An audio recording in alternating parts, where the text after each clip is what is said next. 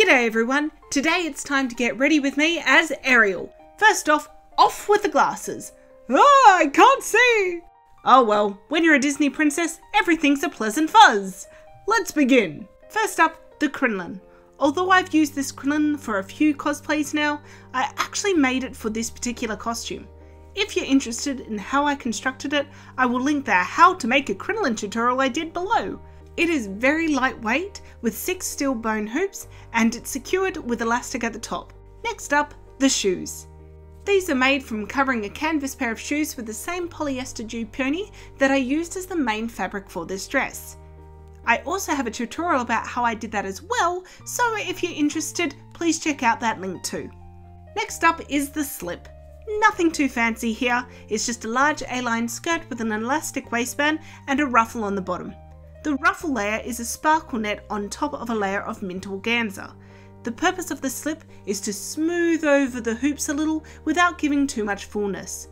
It was also recently pointed out to me that this layer looks a little like Ariel's tail, which now I cannot unsee. And it's always important to ensure that your ruffle is not caught in your crinoline. Next, it is the wig. I actually really love this wig.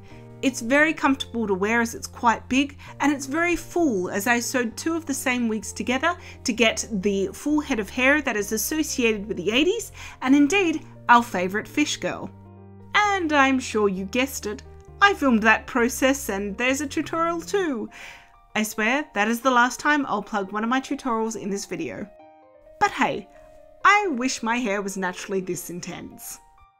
Moving right along now to the earrings.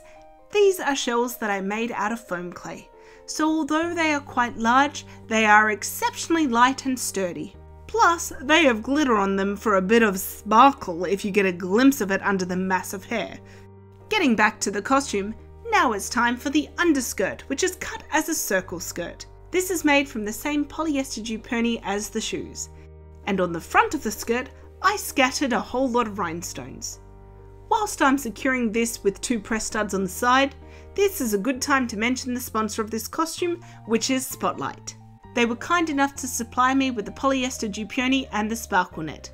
The mint organza is also from Spotlight, but I purchased that myself. And now for the final piece, the bodice and the overskirt, which I attached as one piece for ease. It does up at the back with a zipper. I just slip it over my head, fix up that skirt, and then turn around for common decency's sake. I slip my arms into the sleeves and I do up the zipper. This is much easier with a second person, but it's not impossible with just me. The sleeves are in 2 parts, an upper super puffy sleeve and a lower very fitted sleeve. At the bottom of the sleeves, I have a little bit of elastic that I put my middle fingers into to keep the sleeves from riding up and also the point pointing down over my wrist. Also on the bodice is a brooch that I made, which is a seashell and it matches the earrings, and the bodice itself is covered in rhinestones. Nothing says Disney princess like adding some bling. And there we have it, Ariel's redesigned dress.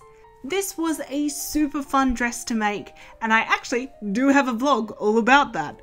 I said I was going to not plug any more tutorials, I didn't say vlog. But being real here, anytime that I wear this dress out, I get a lot of love from lovers of Ariel, whether they be young or old or somewhere in between.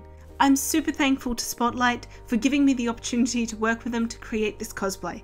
And as always, thank you for watching. Don't forget to like this video, subscribe to my channel, and why not leave me a comment of which is your favourite Disney princess. I'll see you all next time.